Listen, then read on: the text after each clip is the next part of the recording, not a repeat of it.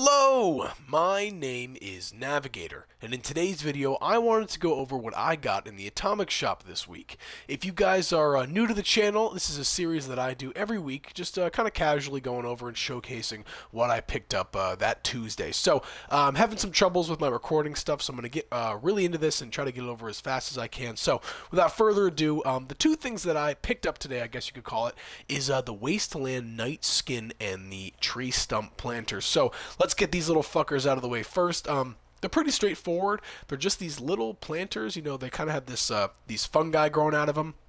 Nothing too special, if I'm being honest. Yeah, it's just, you know, they're nice for like a mire build, maybe, if you kind of have some like wooden rustic build, I guess. But other than that, I don't really see myself using them too much. So with that out of the way, let's go over here to the Wasteland Night Skin. So I'm going to pick this up and just throw it down one more time so it doesn't kind of get away from me here.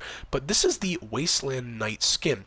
Coming over it, you can see it's kind of got these little spikes and stuff and all these little metal parts. It's got chainmail on the arm there, these little handprints. Unfortunately, there's no kind of jetpack that comes with this skin, but it is pretty sweet. I like the helmet as well, how it kind of has those spikes going there. So I'm going to hop into photo mode here and just talk for a second. I was kind of disappointed this week with the Atomic Shop. I thought that it was pretty fucking dull.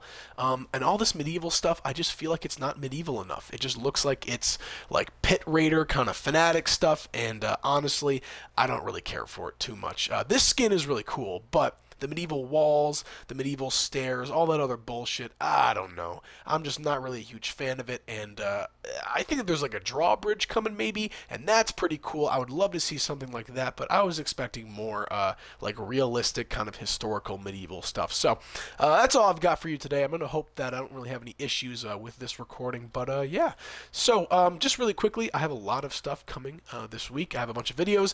I just came back from Washington, D.C. That was a great time, and I want to be really productive this week since I took that little hiatus. So be on the lookout for some really cool stuff. I definitely have a character build coming for this power armor skin, and that's going to be on the way soon. So thank you guys for watching. My name is Navigator. Have a nice day. Take care.